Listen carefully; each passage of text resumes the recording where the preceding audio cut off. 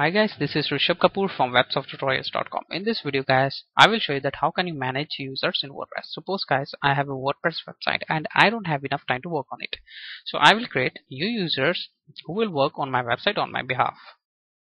So I can provide them different roles. So firstly I will give you some introduction about that roles. The first role will be administrator, somebody who has access to all the administration features within a single site. Means a person who can access all the website. Means he can access the dashboard, he can change the theme, he can add the plugins, he can delete the plugins, he can do everything. He can add new users as well. The next one will be editor, somebody who can publish and manage posts, including the post of other persons or other users. Means a person who can create, delete, update his post and others posts as well. Means he can work on other posts, other users posts as well. Next one will be author, somebody who can publish and manage their own post. Means a person who can only work on his post, he can't do anything with his other post. The next one will be contributor, somebody who can write and manage their own post but cannot publish them. A person who can write post or manage his post but he cannot publish them. Firstly the editor or administrator will view that post.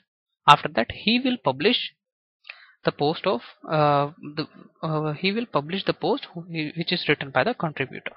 The last one will be subscriber, somebody who can only manage their profile. Means who can manage his profile only, like he can change his email address to which the emails will be sent from this website, or he can change his first name or last name.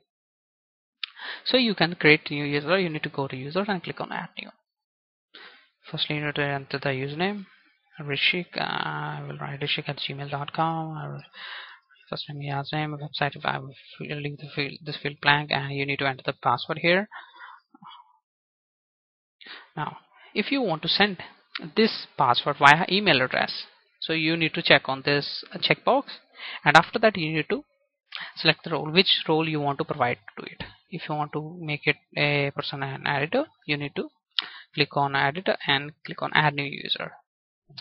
So you can see a new user has been created. You can see check his role. His role is editor.